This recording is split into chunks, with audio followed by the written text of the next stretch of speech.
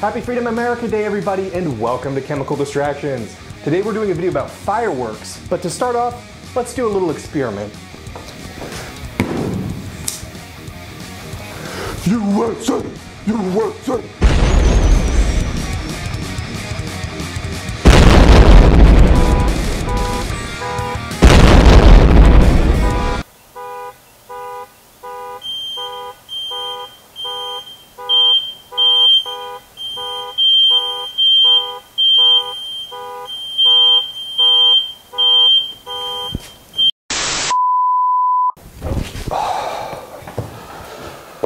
Where was I? Oh yeah, fireworks. They go boom, right? But have you ever wondered how exactly that works? There's two basic types of explosives: high explosives and low explosives. And believe it or not, the size of the explosion actually doesn't have anything to do with whether or not it's a high or low explosive. They just mean different things. So the term high explosive usually refers to a relatively pure compound that undergoes a quick rearrangement into a number of very hot gases.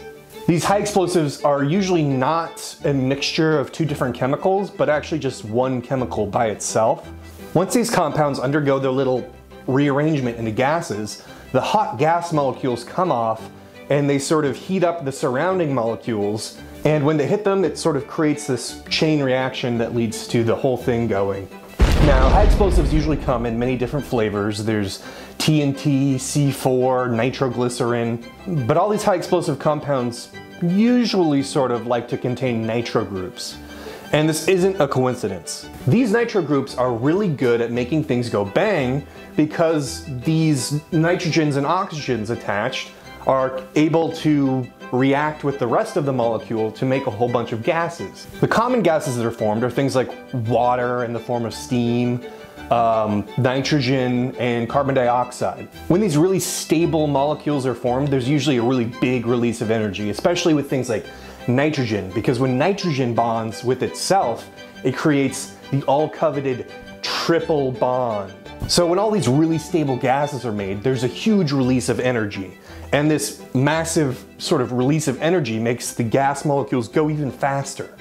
And if you understand how states of matter work, you'll know that gases really like to just sort of spread out, as opposed to solids where they really like to stay confined. So when the solid transitions into the gas, the expansion with all the heat and all that stuff just sort of big explosion. Now let's talk about low explosives. Low explosives are things like gunpowder and flash powder, and these are pretty much what makes up all of consumer fireworks. There's a few reasons they don't put high explosives in consumer fireworks. One, cost. Two, you could just sort of take the high explosives out and then you'd have a whole bunch of high explosives. And for some reason, the government doesn't think that you should have a whole bunch of high explosives. Now, low explosives are kind of similar to high explosives, except for, they're completely different. Low explosives are usually made up of a combination of two different compounds, and they're sort of very thoroughly mixed together.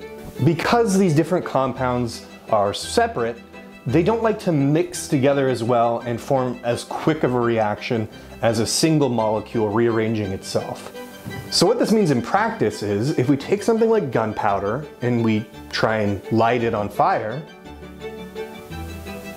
you'll see there's no boom. But so what's the deal? I thought it was a low explosive. How is there no boom? Isn't it used in fireworks and stuff like that? Those definitely go boom. Well, what you're witnessing here is a process called deflagration. Things like gunpowder, they burn very quickly, but not quickly enough to sort of break the sound barrier. They don't blow up like C4 does.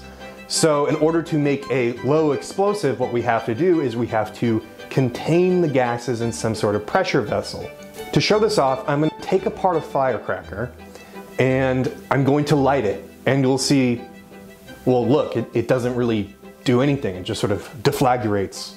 Well, if we take the firecracker and we sort of leave the shell on, then the deflagration happens, the gases are produced, and they build up in the shell to the point where it can no longer handle all that pressure.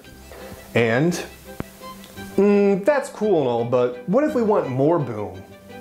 Spoken like a true American.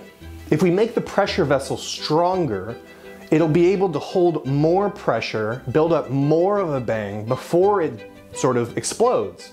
So here you can see we have basically the same firecracker, but this time it's in a little plaster case. This little plaster case makes it a lot stronger, so a lot more pressure can build up. If we compare the two, you can see the one with the case there sort of blows up more. It maybe is a little hard to tell, but if you listen, you can definitely hear the difference. There's a lot bigger bang. So what if we took a super strong pressure vessel and we made it out of like steel, and we just sort of packed it in with gunpowder or some sort of low explosive, and then we just sort of tied it off and then we lit the fuse? What would happen? Well, you would get pipe bomb. So cool. I wonder to intensify. Yeah, see, that's a bit of a problem. With fireworks, you want the explosion to be big, right? So, you know, stronger casing. But the thing is, you can only really make it out of very sort of soft things like paper, because when paper explodes, it just sort of throws little pieces of paper everywhere. As opposed to steel, when it explodes, it throws razor sharp pieces of steel in every direction. Okay, so gunpowder plus pressure vessel equals boom. So how do you explain this? To explain how this works, I'm going to take apart a mortar and I'm going to show you the insides, and this will sort of help explain how exactly it works. What happens at first is the fuse sort of comes down into the bottom, and then it goes into this little charge of black powder. What this does in the tube of the mortar is it sort of creates a gun. It's basically a gun. The black powder at the bottom goes whoosh, and it creates a lot of gas really quickly, which sort of launches the ball up into the air. Once the ball gets launched, there's a little tiny fuse you can see here that slowly burns as it goes up into the air. Eventually, once it sort of reaches its peak height, the fuse will be done burning, and then it reaches the middle and it ignites all of this flash powder inside of there. So the flash powder sort of goes whoosh inside the little ball here, and the pressure that builds up inside of the ball gets so great that eventually it bursts. And all of these little tiny balls in here are what are called stars. They're basically little balls of different metals and things that sort of burn to create metal oxide, sort of like thermite. But depending on the type of metal, it creates different colors. So that's how a fire works.